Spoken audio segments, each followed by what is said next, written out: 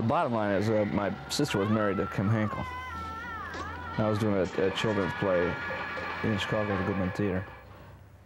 2 shows a day, 6 days a week, for $75 a week, clear. Which comes down to like $12.50 a show or something. And Kim called me up and said I had met him once, you know, at the wedding, and I had met him another time. Didn't know him that well. And called and said that he had written a film and they were doing it, and he thought there was a part in it for me and could have come down. I immediately that afternoon went down and quit the play and made arrangements to go to Texas. Cat. And I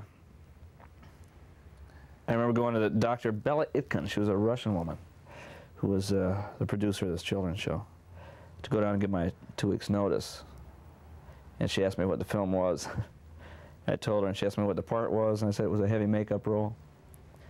And she had this Russian accent, which I can't do. And she also had like one eye that went off weird, and there was always sort of a little something running out over here. And she said, Roddy McDowall would have never done Planet of the Apes if he hadn't been an established actor first. That's what she said to me. I said, fine, I'm giving my notice anyway, and I went to Texas. You act like a pack of hounds. We were just having fun. You think this is a party? I was doing a show, we were doing a movie up in Columbus called The Wind Splitter, which I had a part in. I was a father of the young hippie that went to California and came back, and the town hated him because he had long hair. So there were 3 roughnecks in it, and one of them was Tobe Hooper. He was in the movie. And the movie came out, and it didn't go very far. I got a call one day from Tobe Hooper in Austin. He said he was in the, I didn't even remember him. He said he was going to do a movie, and would I like to be in it? And this was Chainsaw.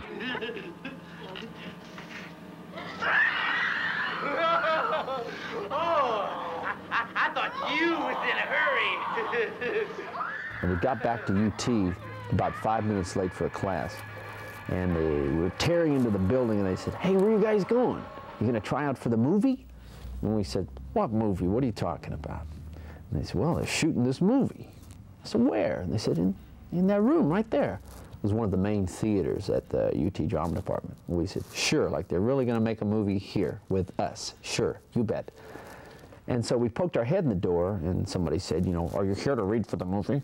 And it was Tobe Hooper. And we said, well, yeah. Oh yeah, oh, the movie, sure, yeah. So he said, come on in. And he said, he looked at me and he said, took his little cigar out, said, can you be weird? And I said, weird is what I do. And my friend said, oh yeah, he gives good weird. So they said, okay, get up and be weird. So they handed me the script, and it had one of the little scenes from the Hitchhiker in there. And the minute that I began to read the dialogue, I knew this was my nephew. I have a brain-damaged, paranoid schizophrenic nephew, and this is the way he talks. And I said, my God, it's Paul, my nephew. I said, I can do this. So I did Paul, my nephew, and Toby took his little cigar out. Wow, that's great, that's great, that's great. So then they called me back a couple of days later and said, well, you're doing some real interesting things there. You want to make this movie or what? I said, well, why not?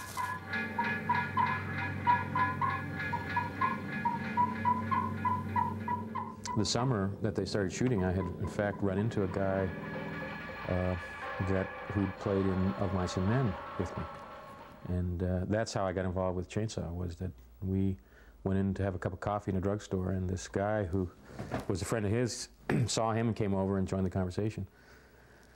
And then told me about this movie they're shooting and that they were still casting for the killer. I called the casting director, who was Bob Burns, doubling as casting director in addition to doing his the effects. And I went down and met him and talked to him for a while. And then what happened was he just said that he'd call me. You know, they had other people to talk to. And so I figured that was that. You know, they weren't going to call me. And, about 2 days later, he called me and said he wanted me to come down the next day to meet the director and the writer. So I went down and met Toby and Kim. And they asked me, you know, I came in and they told me what the movie was and what the character was about, and asked me if I was violent. And I said no, and then they asked me if I was crazy, and I said no. And then he said, well, can you do it? And I said, sure, it sounds really easy. So they said, okay, you got the part. And then 2 nights later, we had a cast meeting, and I signed the contract. And that when I signed the contract, Toby told me that he'd actually decided he wanted me when I came in the door because I'd filled the door. I was told, and I don't know if it was Toby as much, and Kim Henkel was, I don't know if he was credited for it, but at the time he was co-director, co-writer of the film, at least when we were working on it. I don't know how it's credited, but somebody told me they were looking for an embryonic old man, somebody who sold they'd reversed the cycle and they were, you know, an embryo. And the other specific direction I remember getting is during the finger-sucking scene with Marilyn. One of them, either Kim or Toby, saying, have you ever seen Child Nurse before? You know how when they get excited, they start, you know, could you try, you know, maybe try that. I think he wanted to leave one halfway sane person in it to get the thing across and to keep it from being complete mayhem in there. What are you doing? You don't need to worry. No! No, you just cooperate, young lady, and we'll have no trouble. And when we first started that scene, not the scene in the truck, but the one in the barbecue shack where I'm beating Marilyn up with the club, that was hard. We started out, I couldn't do it. And they'd keep telling me to make it look real, hit her, and they couldn't use anything fake because that looked fake. So I'd start and, no, you gotta hit her harder, hit her some more. Marilyn would say, hit me, don't worry about it, you know. Of course, here I am, every time we'd try it, she'd come out with a few more bruises, and finally I got with it and had fun doing it, started really slugging her. And we kept that up. We did 8 takes on that. And when he said, we did eight shots on it, he said when it was a take, she just fainted dead away. Poor girl was beaten up pretty bad. The Hitchhiker is one of the, you know, one of the wackier members of the family. He's they're in left field. He's in the outskirts of left field. You know, he's further afield than they are. He was always envisioned as the one that was, you know, the furthest that could go. You know, like if the family had been inbreeding, he's like 2 generations of inbreeding rather than 1. You know, like Leatherface is probably 1. You know, but the Hitchhiker's probably 2. You know? He's his father's, and you know, his father's father is probably his father. You know, we're not real sure where he came from. He has this weird birthmark. You know, what the heck's that all about? Come here, you nap-haired idiot! No! Where are you been? I've been out on the road. You damn fool! You almost got caught over a dude. No, they didn't see me. They don't know nothing. I told you to stay away from that graveyard. The scene where Seidow is chasing me in front of the truck and the artsy-fartsy lights behind and all of the smoke coming up, it's not even smoke, it's dirt. I mean, it's, you know, in L.A. they would be on a sound stage and they'd have just the right amount of smoke. Well, this really works because it's all natural elements here. You know, it says, I'm groveling in the dirt. The reason I'm groveling and trying to get down into the dirt is because the stick that Seidow was punching me with was made out of hardwood. And he was beating me, like, you know, and I could hear my skull cracking inside my head. And I'm going, ah! And Hooper's over the cycle. That's great, it's great, that's great stuff. Give me some more of that. I said, and, you know, in between takes, I'm going, Mr. Hooper, I think, you know, my ear is bleeding because this is like a hardwood thing. Like balsa would be good to do. We can dub the sound. No, let me see. And he would walk over and he would hit his hand with, nah, it's okay. I said, no, hit yourself on the head with it, creep. That's where it hurts on your head, it hurts. You know, and so we finished the scene. We did like 3 or 4 takes with this hardwood stick. But what bothers me about that is to have gone through all this pain and then virtually have this thing in black and white, you know, where you couldn't, you know, you don't see any of this, you know. There's no great close-ups of this hardwood stick coming down on my face, you know, which I could, you know, if it was on camera, would have been fine, but nobody even knows, you know, they don't know. Originally, we had planned to have the character speak at least some sort of gibberish that had some meaning, so we had gone through the character, through the lines, so that I knew what the meaning was supposed to be, and of each time, you know, the lines each time that Leatherface tried to speak. And when we did it the first time, Toby stopped that and said, no, that was too rational, that Leatherface wasn't that verbal. He couldn't talk. And so we cut all that out because of Toby's perception of what Leatherface was like. So he really defined Leatherface in a lot of ways.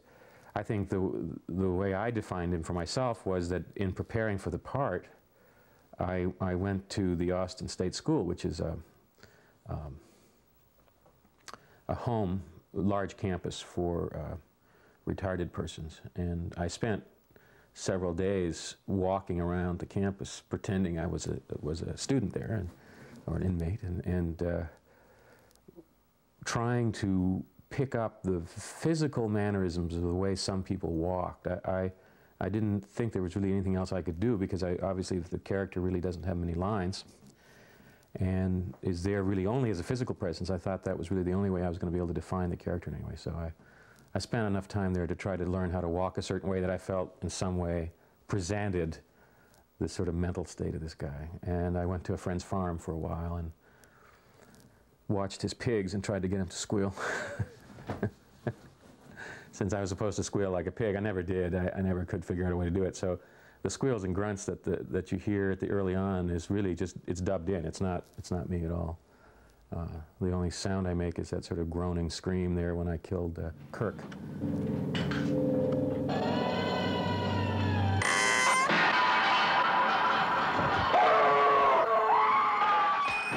Oh God, the infamous dinner scene, Lord. The dinner scene stands out in my mind as probably the most intense, the most incredible, fantastically creative, labored, pregnant, you know, it's all of these words rolled into one. I mean, here was this table, right? And all of this action going around and around this table, which took like 30-something hours to shoot, with the same group of people, and here was this table with this sausage that had been on this plate for 2.5 weeks for continuity purposes. It couldn't be moved off. And they had these lights at about 8,000 degrees Fahrenheit shining down on this stuff, and the stuff is decomposing in front of your eyes, like 4 inches from your nose, right? And here's a guy off stage with formaldehyde, literally, you know, formaldehyde, putting formaldehyde in the sausage, trying to keep it from exploding on the set. Huh? And then there's this chicken head, right? Like Burns had this great idea. He takes this chicken head, he cuts the head off the chicken, nails it to a board, right? And then he nails the feet to the board and made a little chicken out of it. Looks great, but that sucker was just, I mean, rotting right in front of you, man. And I mean, we were all sitting there, you know, says, don't do that on camera. We can see you on camera wrinkling your nose. Wrinkling my nose, I'm about to projectile vomit all the way to Peoria. Come on, what are we talking about? But they had things over the window to keep the light out because, you know, because the light outside is going up and down because we're there over almost going into the second day, you know, so we got a few light changes here, you know, different times of the day. So they got these black things over the windows.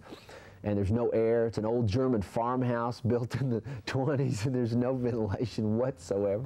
Everybody's puking and pissing and moaning, and we're going, we're never going to be done. It's going to go on into infinity. And this is, you know, because a lot of these people, you know, couldn't see the end of the tunnel, man. They didn't even remember anymore how they got onto the damn train. Now, young lady, you just take it easy there now. But we'll fix you some supper in a few minutes, huh? The heat was oppressive. It was awful. So I guess we're shooting day for night or whatever. So it was supposed to be nighttime, but it was. But actually, we were shooting around the clock at that point. But it was hot, and with the lights, it was even hotter. And all the meat that was on the table, the dinner sequence started sweating and cooking and the flies, and the smell in the place was unbelievable with all the bones in the front room, which was right off the dining room there, and with the heat. And there was this mangy chicken they had in a bird, like a parakeet cage. They had a chicken stuffed in there. The smell was awful. Gunnar smelled awful. I probably smelled bad. The smell was just overwhelming. They ran long, long hours, and especially the last day we shot that last series. That thing ran 26 hours from the time we started till the time we quit. Everybody was, that was that dinner table scene. Ugh, that was rough. And they had all those meats and stuff, and the skeletons wired with the light bulbs. Well, first the skeletons started burning from the hot light bulb in it. And if you think that's a bad smell, ooh, it's terrible. And then had all this, and it was hot up there, just hot as the devil. And they had all these meats, cold meats and stuff they started going bad and smelling.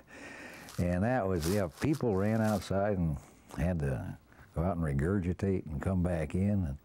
And it was a little hairy there for a while. I mean, I don't know how we particularly got pumped up for it. I remember it as the hardest scene to shoot because it was part of that 26-hour shooting session. And we had to shoot that long because Grandpa, we had only 3 faces for him. So we had to shoot everything with him in it in 3 sessions, and that was it. So we had to do that dinner scene that day.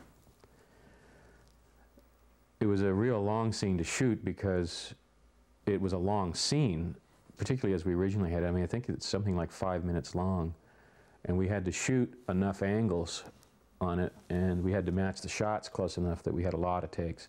We actually shot the movie, I think, in a pretty low ratio, but that scene, I think the ratio was higher because we had to get it exactly right each time, and we had to time it out well each time. I think it was easy to get into the spirit of it because it was daylight outside at that point, so we were now probably 18 hours into shooting. It was something like 105 degrees outside. With the windows covered, we had blankets over the windows to make sure there was no daylight coming in, and we had all the lighting in there, and the entire crew in there. You know, it had to be 115 degrees in that room or hotter, and the food was rotting fast. We had to keep changing the head cheese because it would start to turn right away. I mean, you know, an hour into shooting and it was smelling so bad we had to switch it out. And so I think it was very easy for the scene to be very intense because we were all overheated and we all smelled bad, and you know, and the food smelled awful, and you know, and probably nobody liked each other at that point anymore, you know. So it was easy to squabble and fight. And well, as I said, you know, that was the scene where I finally sort of forgot myself and got very involved with killing Sally. I mean, I had that moment when Ed is yelling, "Kill her, kill the bitch," and where I'm thinking, yeah, you know, let's get her, let's get this over with. Hit her! Hit that bitch! It was like its own major amphetamine, you know, it just got crazier and crazier and crazier. You know, you're sitting here at 4 o'clock in the morning talking about hitting people in the head with hammers. What's the best way we can depict the hammer coming down the back of the head? I mean, these are grown men sitting in a room discussing this like it was some kind of, you know, scientific tenet that they're working on here. You know, where we should have the hammer. Well, what angle are we going to have that it's going to fall into the bucket just right? Grown men sitting in a room talking about hitting a woman in the back of the head with a steel hammer. And people sitting calmly going, yes, I think that'd work. Unreal. Actually, until we got into that dinner sequence, I don't think anybody involved knew that I was even in the film, or very few people. I roomed with Lou Perryman, he was now Lou Perry, who was the assistant director or second camera, maybe, on the film. We roomed together in Austin. When he found out he was rooming with me said, "Oh, you're in this film?" Because they hadn't started shooting my scenes yet. Because I'd been out on the set and I was running errands for Toby, picking up props and things. And he said, "I thought you were just a little observer." It was fun. It's a lot of fun to run around like that. Not just let yourself go and do that. It really was. Leatherface has 3 faces. For the dinner scene, he put on what we called the pretty woman face. And I think the idea was that he was all dressed up, and this was a big dinner party, so he was going to, you know, be on his best behavior. You know, taking Grandma's apron off. He wasn't in his domestic role anymore, and so he wasn't playing Grandma anymore. And he puts on the pretty woman face. In that very long dinner scene, when they're getting ready to kill Sally, what happens is, and what was cut out, was that Leatherface gets up during a lot of that fussing around the table and wanders into the neighboring room and puts on makeup. And there's a shot where he's, I mean, the face is already made up, but he starts really slathering on the lipstick and the rouge and stuff. And I think you can tell, if you look at the face the first time you see it, and then look at it later when he's running out the door, that there's a lot more lipstick and rouge on the face than there was at the beginning. And I guess the idea was that Leatherface is so that he almost takes on the personality of the face that he's wearing. You know, that's whatever personality Leatherface has is whatever mask he happens to have on. And the idea was that he was going to be, you know, all primped up for dinner, you know, and you know, they were having guests for dinner.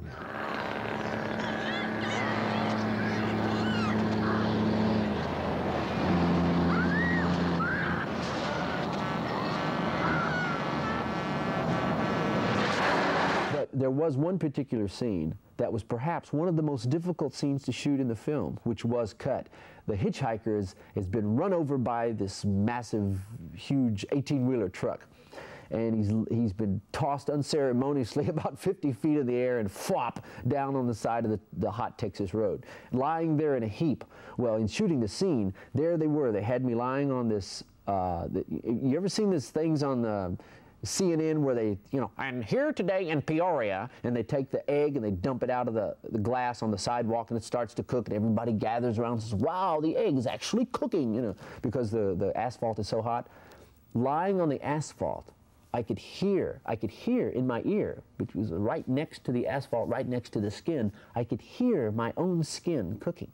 But being very young at the time and not having the sense to stand up and say, "Hey, wait a minute, my skin's cooking here."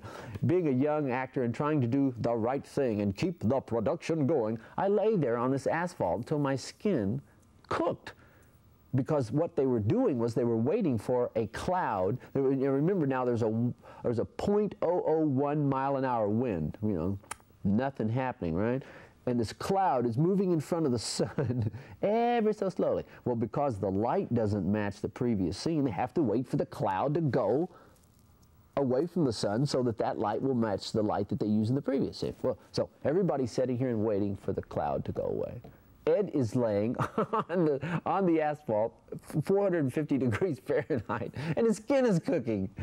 And I thought, well, gosh, it looks, I almost left out. There's a woman with about 4 gallons full of Cairo syrup blood pouring it into my mouth every 10 seconds so that it will ooze correctly. Because now my jaw's been broken, right? By the impact of the truck. And the only way that they could get the jaw to look right was to prop it up with something. Well, in the history of B-grade movies, we don't want to get some kind of expensive $400 mouth joist, so use this flat rock, which is more or less round on most of its edges. And they cram this underneath my jaw like this to give it that look of a broken jaw. So we've got the jaw being protruded through with the rock, we've got the Cairo syrup in the mouth, we've got the 450 degrees Fahrenheit things, and then later I find out they didn't use the scene. First time we shot Gunnar and Ed bringing me down the stairs in my rocking chair. We hadn't really tried it out. And I was like, "Oh, let's go get Grandpa." And then Leatherface and the hitchhiker run up to get Grandpa, and they're carrying me down. And I don't remember who was on the bottom and who was carrying the top, but whoever was on the bottom was moving faster than the person at the top could move, so the chair slanted down And I was just not supposed to move. I was supposed to be like, you know, zoned out. And I started sliding because the chair was like on a 15-degree incline.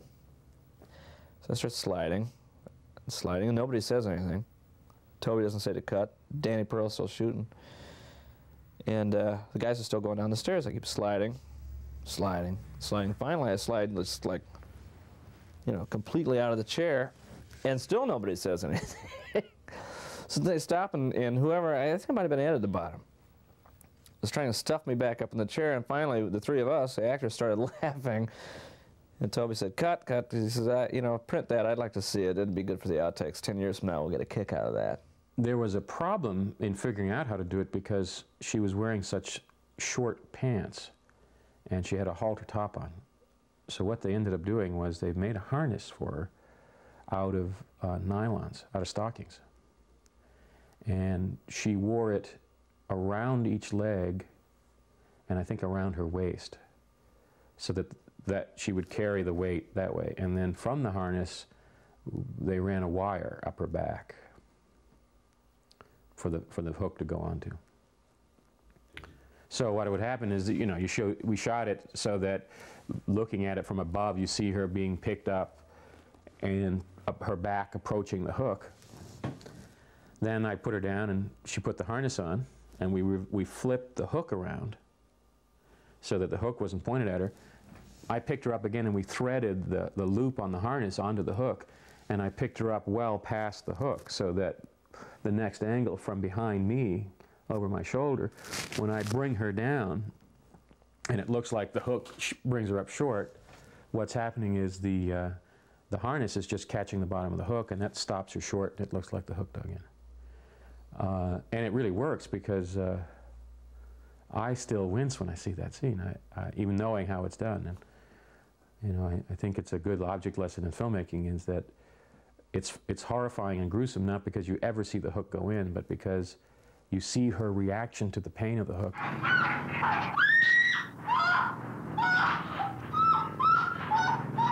The implication in Chainsaw is one of its strongest things. I have won bet after bet after bet of people who have seen the film once, maybe twice, betting me that you see the hook go through the girl.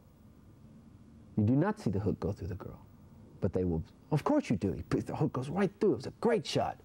You see him setting her down on the hook, but what your mind does is finish the image. It finishes it. You know, it finishes it for you. Your mind does. It's inevitable if you have any imagination whatsoever. And so they'll bet me that, and they also bet me that that you see Paul Partain cut in half in the wheelchair. You never see anything except Leatherface.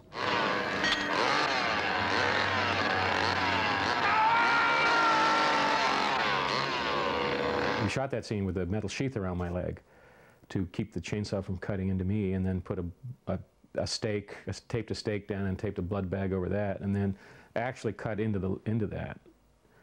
And they originally, when they told me they were going to do was, when they explained the scene to me, they were going to have one of the crew use the chainsaw on me. You know, I'm going to fall on a mid-shot, then it cuts to a close-up of the chainsaw cutting into my leg, so they said, well, we'll just have one of the crewmen run the chainsaw.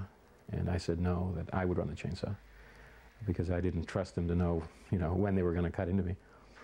So we did it, and we used the chainsaw with the teeth cut off, and it didn't work. It wouldn't cut through the pants. So we had to redo it with the teeth on the saw to be able to cut the material. And that shot is very real to me, because when we shot it, the saw cut very quickly through the cloth, the blood bag, the meat, and hit the metal sheath and burned through it. I mean, it heated up the metal sheath and burned me.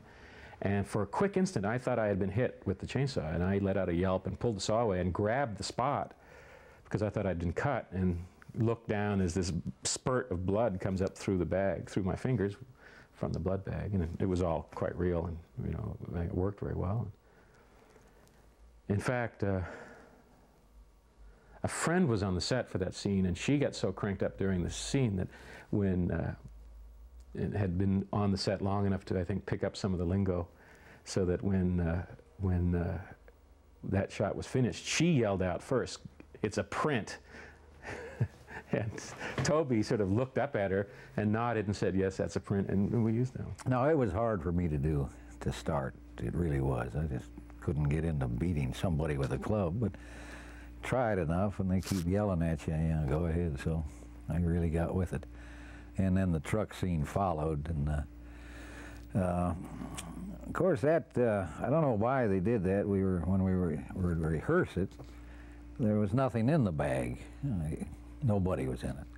But then they wanted to start shooting it, they put a girl in the bag. Yeah, that took a while to get used to banging her, and so it came out all right. I hope you're not too uncomfortable down there. And here's where we show just how far this guy will go. I mean, he grabs a knife up and he cuts his hand, you know, at a moment's notice, you know. Self-mutilization is always intrigued audience people, because as an audience, when you see somebody blown away or shot, or with all of the pyrotechnics that we have at our disposal now, it's just more movie making, because we've been brought up for years and years and years to accept that. But self-mutilization, particularly on a bare arm, you see, it's almost documentary-like, because it's right there in the palm of his hand. There's no cutaway. It's a simple theatrical trick, but still, it looks very immediate and very real, and it's very large, and it's right there in front of the camera. The guy who did the makeup, Dr. Barnes, I think was his name, was a plastic surgeon. He wasn't really a makeup guy, and he had made 2 masks, liquid latex. And so the first time they put it on, it took him 7 hours to put the makeup on alone, and then we shot for 12 maybe. And the second time, they only had 1 more mask for me, which they cut up into sections, put on in sections with spirit gum. And so the second time, they wanted to shoot myself and Jim Seidow out, because they couldn't afford to pay Jim anymore, and they didn't have a 3rd makeup mask to use for me. So I was in makeup for, I think, 26 hours. And this was Texas in July. It was really uncomfortable. They couldn't change my clothes. We had only 1 set of clothes for me. And the shirt had been run through a washing machine with some dye to get it the right color for the film. So we couldn't even wash my shirt, because we were afraid, or they were afraid, that the color would change. And we couldn't have the suit dry cleaned, because they were afraid that if the dry cleaner lost it or anything happened to it, we would never be able to replace it and get it to match. So I had to wear the same clothes throughout the entire shoot, and that including the shirt. And at that point, we're 3.5 weeks into the shooting, and I know that there was more than one person who did not like to sit next to me when we had dinner, because I think I was pretty right myself. Yeah, the script was just a bare outline almost. And there's one scene in there that they claim has become famous. Is that, I don't know, that line where I say, "Look what your brother did to the door." Look what your brother did to that door! Yeah, he got no pride in his home. It's supposed to be a great historical line in movie making now. That just came about. Running around there, and so might as well lay it on. So we laid it on. Of course, Ed, Neal, and I, we had the parts to do it with. I have to admit, unless you have a tremendously good script, unless you have a Kasdan or a Brooks or somebody like that writing you a really good script, I have to admit, if I have my choice, put me out there on that set with no dialogue at all, where it simply says in the script, "Hitchhiker runs up and grabs Sally." Now, that's all it says in the script. But, and you could have 100 different guys run up and grab the girl. But my idea was to whip out my razor, and instead of grabbing her, trail behind her, whipping with the razor behind her. Instead of catching her, he just cuts her to ribbons.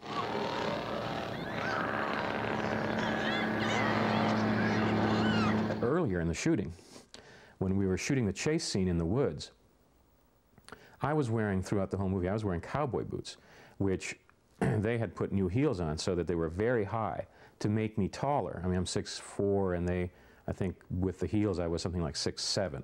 And so I was wearing these boots that had slick leather soles and very high heels. And earlier in the shooting I had fallen. In fact, it's on the film just before that, when I'm running through the woods, and Leatherface does this little skip in the woods. The reason for that is that I was just getting ready to turn. The trail that I was running on turned sharply there. And I figured somehow that my boots were going to dig in, and so I did that quick skip to dig my feet in to make the turn. And when I turned, my feet went out from under me, and I landed on my back, and the chainsaw went up in the air and out of the range of the lights, and I couldn't see anyway very well out of the mask, so I rolled over and covered my head and waited for it to land.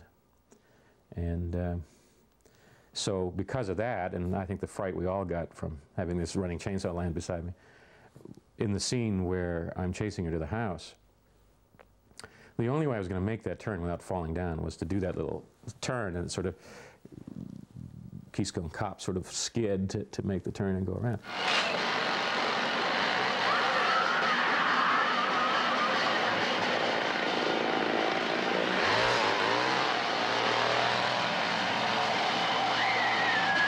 I'd end up over at Toby's apartment with Kim in the middle of the night drinking beer, and they were rewriting constantly through the whole thing. And I do remember them one night sitting up and drinking beer and trying to figure out, trying to write a scene to get Marilyn's blouse ripped off. Just because everybody was so enamored of her torso, let's say. Which never came across, because believe it or not, Toby was worried about rating, about being able to get it on television. I remember going into the first time I went to see Rush's, and Toby had, it was Danny Pearl who was first camera on it, had him taping off the Steenbeck. You know, and I said to, I guess, Lou Perryman was there, I said, well, you know, why is he doing that? He says, well, we want to see what it's going to look like when they cut it down for TV. I said, well, if he thinks he's going to get this thing on TV, he's nuts. There were a couple of times when I felt very strange. It was inevitably late at night.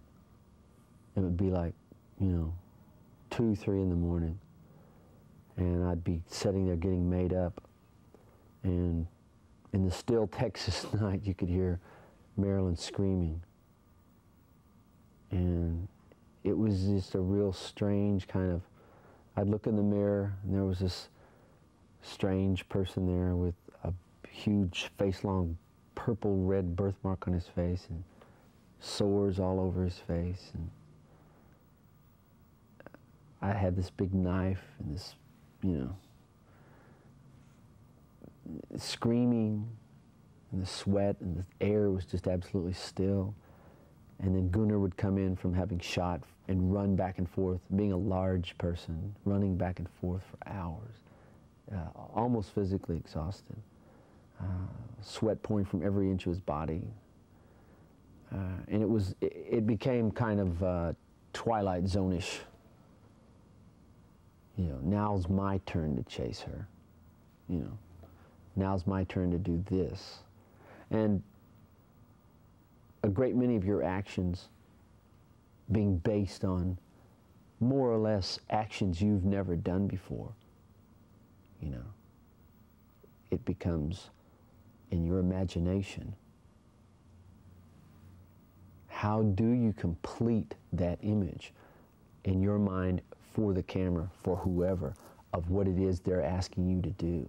And it became very unreal at times, you know, and I thought, gosh, you know, as you look down and you see the ropes that you've just tied around a Marilyn Burns, a friend, an actress, but all of a sudden a non-real thing in front of you that you've been asked to jiggle up and down, truss up into an immovable mass, where do you stop?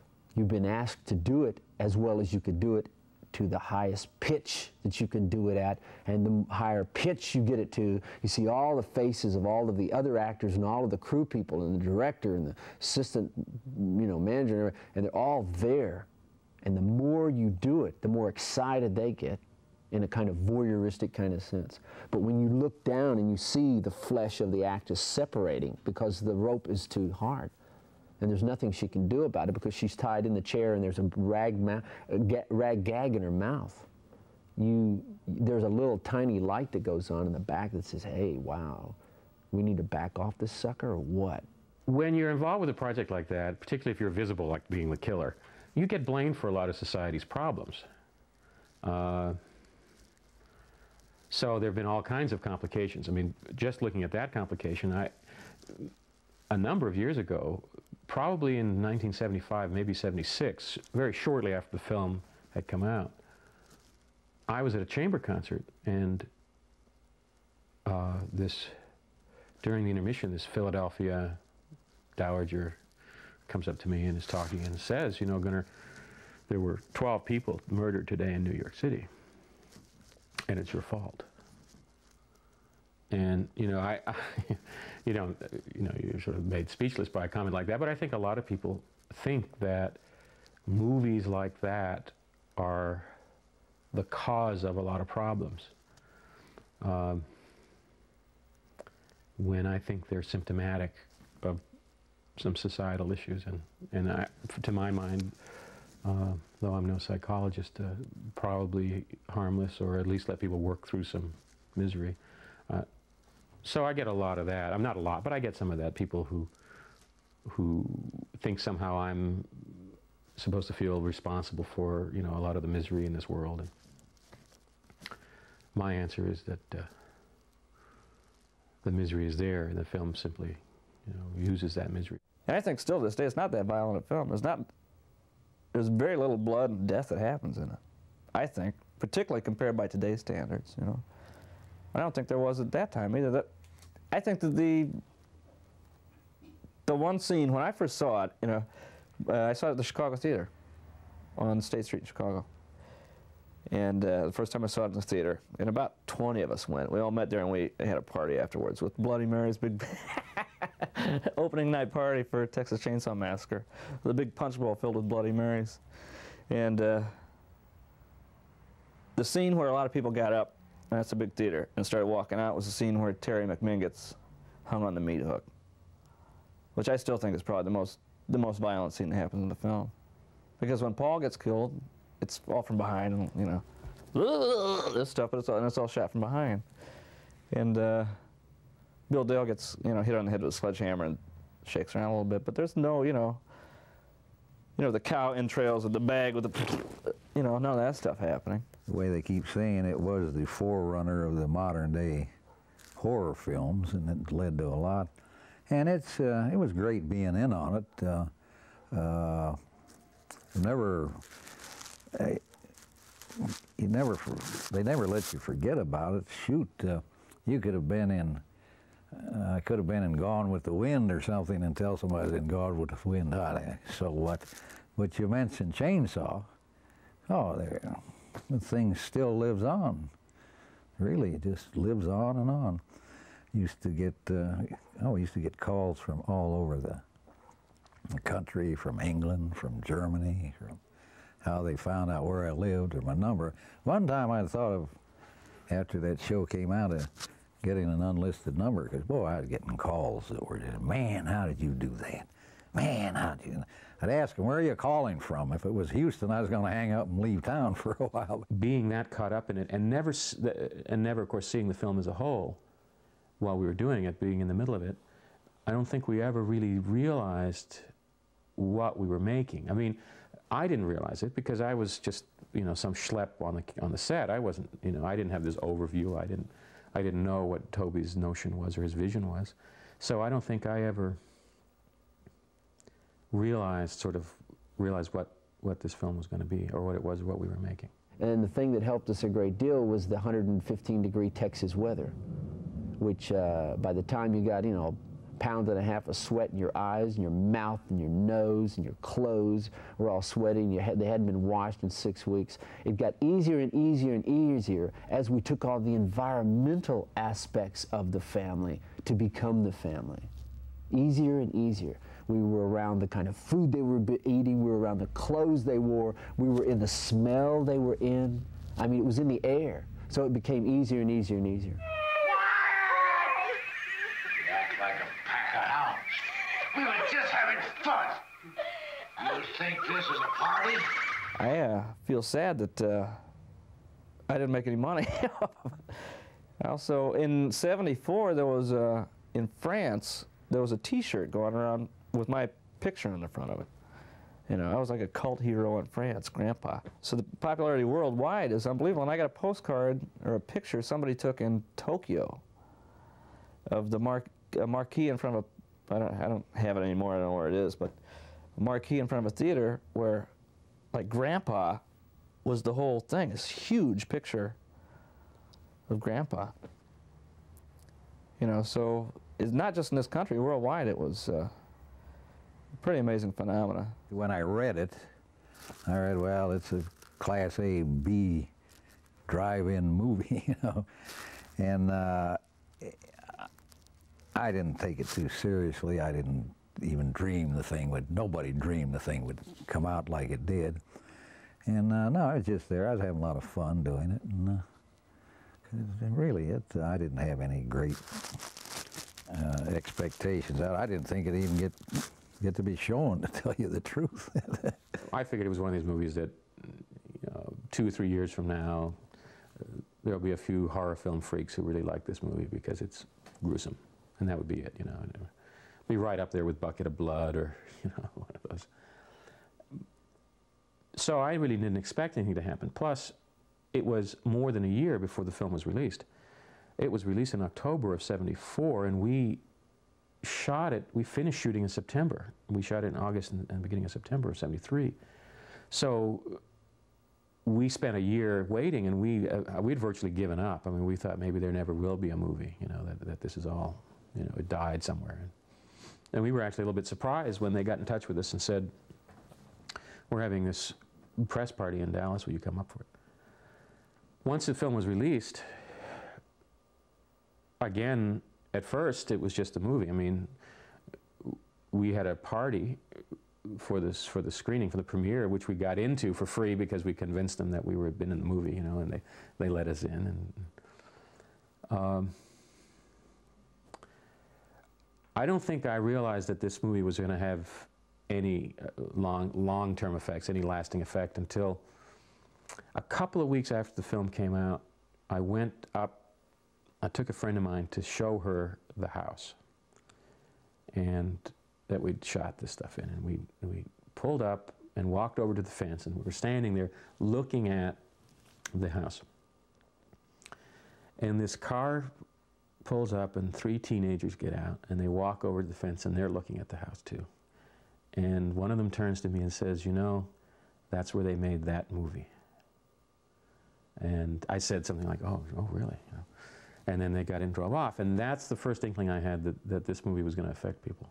Well, my life wasn't affected by Chainsaw right away. It was only after it became a cult movie that it began to affect it. And it's, you know, it's like, it's something that you just will live with for the rest of your life. You know, it's not like you can stop being the hitchhiker. You know, it's like, well, I don't want to be the hitchhiker anymore because that's, you know.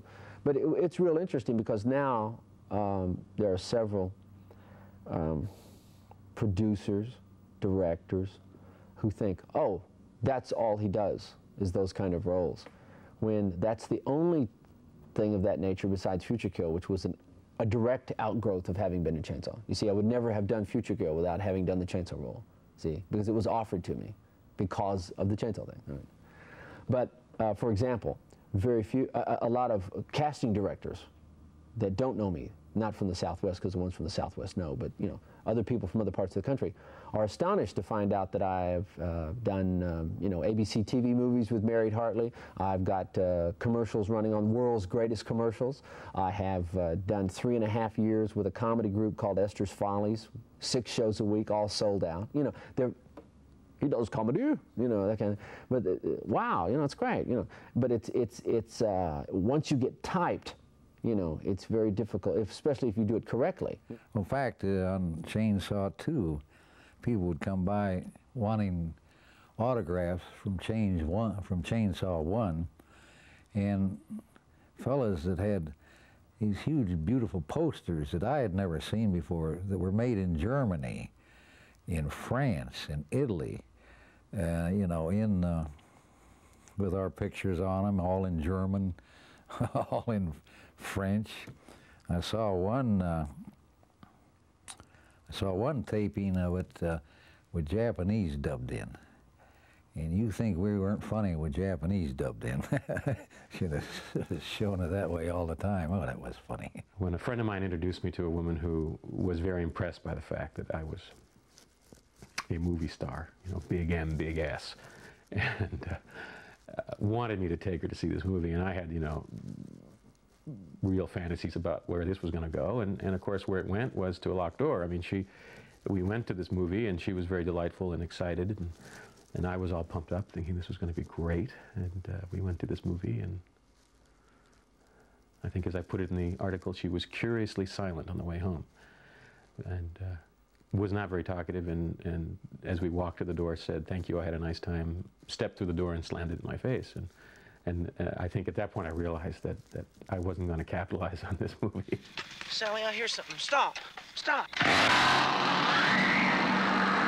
It's always amazement for one thing, because I play a role that, for one thing, it's usually disbelief, because it's like, yeah, anybody could say they played Grandpa, you know, with all the makeup and everything. And then once they're convinced, it's just amazed or admired. There's a guy that I just started working with, a new waiter, that they just hired like 3 days ago, who overheard me talking to one of the other waiters about you guys coming to talk to me, who said, "Are you serious? You were really in Texas Chainsaw Massacre?" I said, "Yeah." He said, "That is my all-time favorite movie of ever," you know. I started asking me all these questions, pumped me for questions for like an hour, you know, so I get a lot of admiration. There are a lot of people who just think it's wonderful, you know, and don't understand why I'm not a multimillionaire.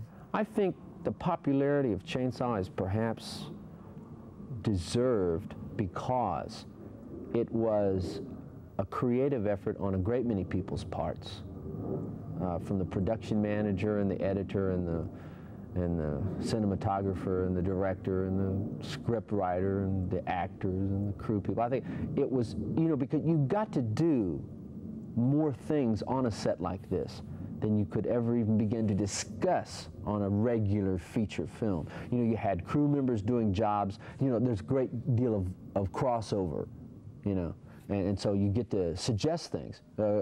Grips could suggest the lining up of a shot. You know, you can't do that on a regular feature film. You know, if you did that in Hollywood, they'd send two guys out to take your kneecaps off and have them roasted for lunch, you know, that kind of thing. But so you have all this creative energy and all of these ideas and all of this stuff flowing together, and because there wasn't a big, long background of this is the way we make movies, see, there wasn't a lot of the cliches in there that you usually see. There was some very ingenious working out of shot angles. It was a very learn-by-doing kind of thing. So you get this kind of documentary-type style filmmaking because that's the only way they could figure out how to do it. So it looks very, you know, handheldish, very, gee, they had a TV camera out there that day shooting this weird family. It takes on a very, and you have actors that are taking chances because there's nobody telling them not to. There's nobody saying, that's too much for the screen, you know. So its popularity is based a great deal on seeing things that you haven't seen before. These characters are much more interesting, I find, much more real than the characters in Psycho. I mean, 3/4 of the characters in Psycho the original Psycho are cardboardish. You got the woman, the people at the restaurant. You know what I mean? They're just your regular stock people. We don't care what happens to these people. These people aren't interesting. You know, Anthony Perkins' character was kind of interesting because he's not doing the same old stuff, and he was doing a great job in acting.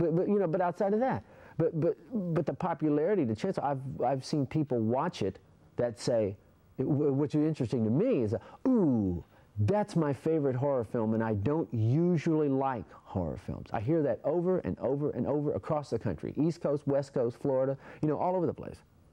And what that says to me is that it wasn't made like a typical horror film, and there's something immediate there that these people are picking up on, see, that isn't there in Blood Feast, you see? Blood Feast, there's things, you know, the Herschel Gordon Lewis stuff, which is, you know, interesting and fun and campy, but it's not real, you know. It's not real like Chainsaw is real. Chainsaw is one of the only real horror movies ever made. I don't know if they'll have another one or not, but no, I'd keep playing it, yeah. Yeah, but of course, see, I can do all kinds of characters. I don't want to be stereotyped as that type of character. Really, I'm a lover. It won't hurt none. My old grandpa's the best killer there ever was. The other side effects, as far as the negative side effects of my life, I suppose, are the fact that a lot of people think chainsaw jokes are funny. And believe me, after 15 years, chainsaw jokes are not funny. And I still get chainsaw jokes. I still get people coming up to me in bars making chainsaw noises, or, you know, or calling me up at night and saying, you know, I want to talk about this movie, when they won't even tell me who they are. And I think that's sort of silly. A lot of people also think that I am the personality of Leatherface, that I am brutish, you know, that I'm you know, nasty, brutish, and tall, and that somehow all I did was call upon my inner self to, you know, and bring that to the surface to make this character, and that I'm some horrible creature, and, you know, and that they're not going to let their children come to my door on Halloween. You know, I got about 20 minutes on camera there, at least. Don't say a thing. Don't do a whole hell of a lot. But I do it well. I do it very well. Sort of like now. My life, I don't do a lot, but I do. It's quality. But it really isn't the biggest thing in my life. So I guess it's because people think that if you do something you're well known for, that fame is what defines what's important to you. I mean, I don't know how to say that well, but that if you do something that people recognize you for, that whatever you do after that that's not public can't be as important. And I think that's unfortunate, because that's not the case. I mean, doing the Texas Chainsaw Massacre was certainly not the biggest thing in my life, either personally or professionally. And I'm glad I did it, but I don't want it to be the center of my life, and I think it is for a lot of people. I mean, people always bring that up as somehow the big thing, and to me, I think it's unfortunate that I'll probably be remembered for the Texas Chainsaw Massacre before I'll be remembered for anything else, and I think that's really unfortunate. It will probably say Gunnar Hansen, he was Leatherface, on my gravestone. You know, I didn't see the Chainsaw Massacre the first time round, often out of the country. And by the time I got back, it was gone, so I had to wait 4 or 5 years till I had a revival of it here on Hollywood Boulevard. So by then it had become kind of a cult classic, and since I've seen everything of this nature since I was 5.5 years old back in 1922, I thought it was high time that I catch up with it. Well, I must say I was staggered by what I saw on the screen. It was so realistically done that it seemed more like a documentary somehow or other to me than a film of fiction. I think it was probably a watershed work in that it brought a new dimension of reality to horror films. I say to me it seemed as though it was really happening in that house, and with the mad executioner and so on. And I think many films that have come on since have used that as kind of a blueprint for horror.